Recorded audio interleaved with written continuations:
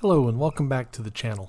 My name is Eddie Jennings, and in this video I'm going to show you how to install Fedora Server as a guest OS on a HyperV VM. At the end of the video, if you enjoyed the content, make sure you click like and also subscribe to the channel so that way you can be aware of when new content comes available. So getting right to it, there are a variety of different distributions of Linux you can choose. I'm not going to go into the particulars of why I've chosen Fedora. I typically use it for my lab stuff, so that's what I'll be using today. And also sometimes Linux has I guess the reputation, now I think it's far less so now, but the reputation of being very difficult to install and difficult to deal with. And you're going to find with this particular installation that is far from the truth. This will go rather smooth for us. So to get Linux, we'll go to getfedora.org. You can see I have it here on the browser, and we'll hover over server, click download now.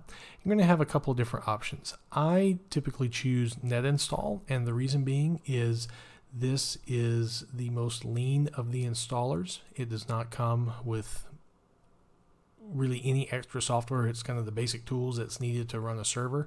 During the installation process, you can pick multiple packages if you want, and during the installation process, and you'll see this, what the installer is going to do is download the most recent versions of these packages, and so that way at the end of the installation you don't have to do a bunch of patching of your server. It'll be pretty much already up to date. So you'll click download, it'll thank you for downloading it and pop up a little dialog to do that. I've already downloaded this, so we're going to click cancel. I just wanted to show you how you would get the ISO. If someone tries to sell you a Fedora ISO, know that you're about to be scammed, because you can get it 100% free from getfedora.org. Alright, so now we're in our HyperV Manager, and we're going to click New Virtual Machine. I'm going to name this Fedora Test. Click Next. For generation, choose Generation 2. Generally, you'll want to do this for really any guest that has a modern operating system. Gen 1 is not necessarily a bad thing, but it emulates older hardware, and there will be times where you have to use Gen 1. But if you're able to use Generation 2, I would do it. It just gives you a few more features, and I think handles the 64-bit OSs a little bit better. Now for assigned memory, I'm going to turn off dynamic memory right now. I'm going to give it 2 gigabytes, which is far more than it really would need. Like if I was just running a little Apache server on this, you don't need 2 gigs of RAM. But since the installer is a GUI, having the 2 gigs helps out some. And in your home lab, sometimes hardware is at a premium. You might not have that hypervisor with 128 gigs of RAM and all this kind of stuff. So you try to be economical with your RAM usage. For networking, you do need to pick a virtual switch that's going to have internet access, because the installer is going to go out to Fedora and pull down packages. So we're going to choose default switch. You might recognize foo switch if you watched one of my earlier videos about creating a siloed off private network in Hyper-V. We made foo switch during that video. For hard disk, we don't need 20 gigs, but I'm just going to throw 20 gigs at it. I have that available to me.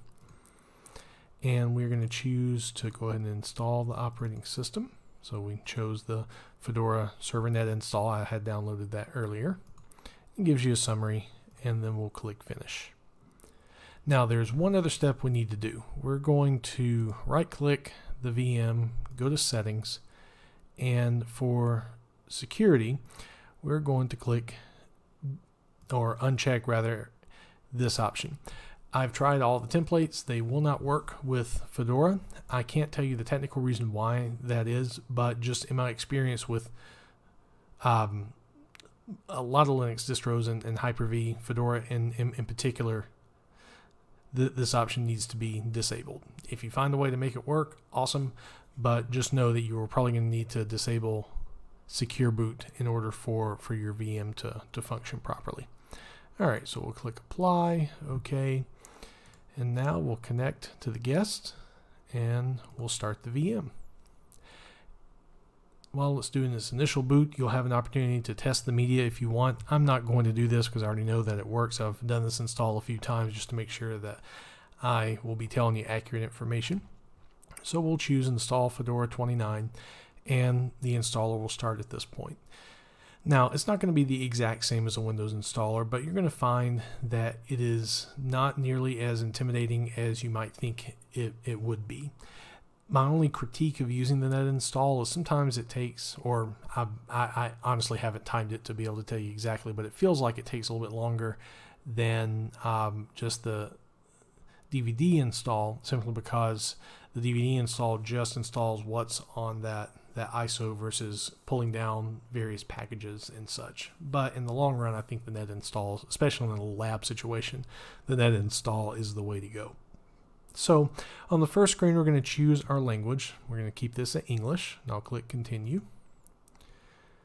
I always found the first screen takes a moment or so to click through, and I think it's because of what's happening in the background. That didn't take that long. Sometimes I've seen it take up to like 15-20 seconds to be able to go through.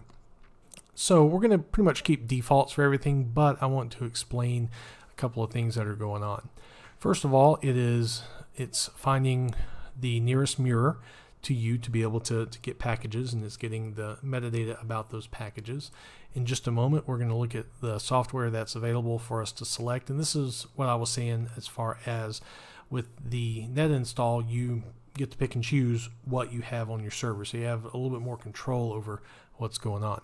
The one thing that you have to do on the screen before you can continue, if you notice the begin installation is grayed out, and even though we're going to keep the defaults, you have to go through the installation destination screen. So we're going to click here, even though we're going to tell it to automatically configure our storage, which it'll create volumes as needed on the disk, and the defaults are defaults for a reason. It's what they found to be functional for most use cases. Of course, you can change this as needed if you have a special case, but for what we're doing and for a lot of your lab applications, this will be fine. So we'll click done. Because we didn't change anything, we just basically said we want to keep the defaults. Now, I am going to go to software selection. This is one thing I do a little differently. Click that again. There we go. I'm actually going to choose minimal install. Fedora Server Edition is a minimal install plus a couple of tools that that you are likely going to need and use for managing your server. I like to do the minimal install because of its name. There's really nothing else installed on it, and so when you're wanting to deploy whatever application that you want on this server or configure whatever service, you have complete control over what you put on your server. But with these base environments, there are all sorts of options available to you, and choosing these options will have it download the appropriate packages and dependencies of those packages needed to be able to do the function.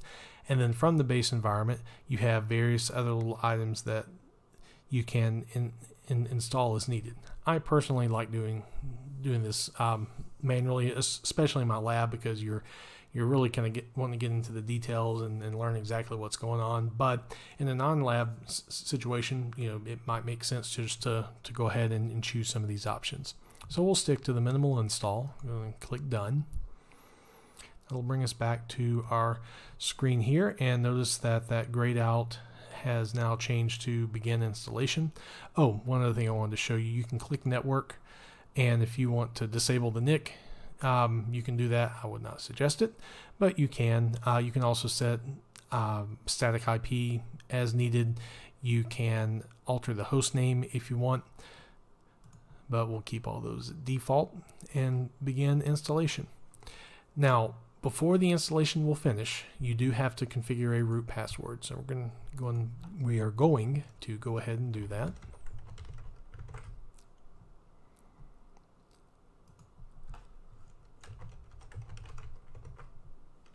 Hope I didn't fat finger that.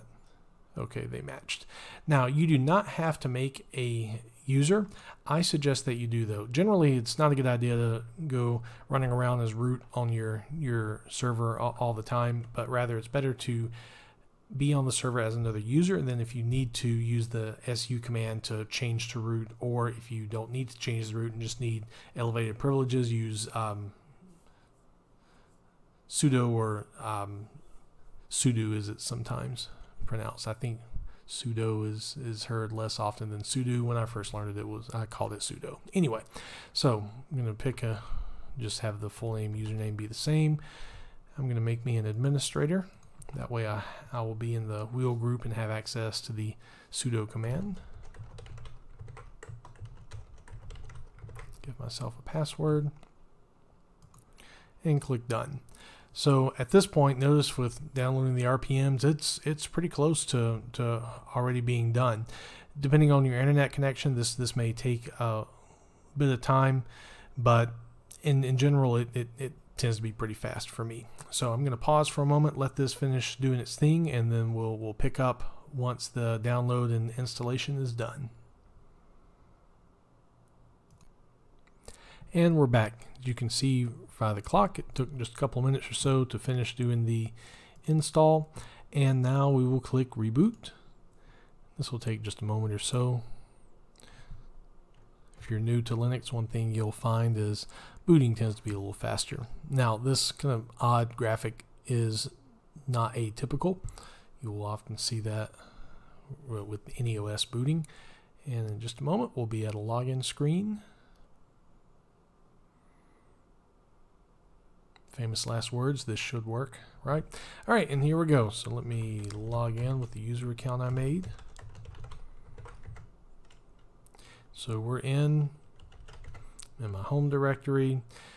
We have network access, and we can resolve DNS. Yep, no problem there. And let's do sudo DNF upgrade.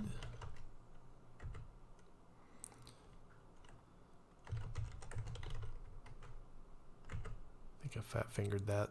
Nope, I did not. So it'll check for updated packages. DNF is the program that you use in Fedora. For that, you might be familiar with Yum if you've used CentOS, and then the apt-get commands if you come from the world of Ubuntu. This shouldn't take too terribly long. It'll check, but if I am correct, it will find nothing. It'll say everything is up to date. So we'll pause for a moment while it works on that.